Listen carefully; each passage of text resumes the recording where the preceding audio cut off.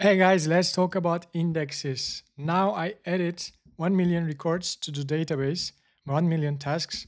If you run this, I just wrote this code. It's gonna get the starting time and ending time, so we're gonna measure it.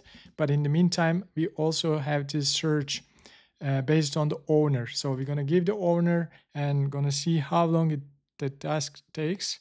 I'm gonna run this and let's see. It took 93 milliseconds, which is quite a lot. Even though we are getting only one row from the 1 million records, this is quite a lot. So how we can reduce this? At this point, the indexes comes handy. So we're gonna create one migration file. Migration will be named as create index on tasks owner. Created it, so let's go and write the migration here. It's gonna be create index. We're gonna give it index tasks owner. And it's gonna be tasks owner. Just go and write the down one.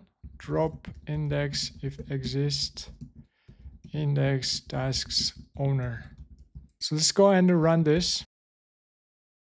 I'm gonna run this migration now. It took 1.3 seconds because there were already 1 million records. But now we have the indexes, so let's go back to our main command and run this again.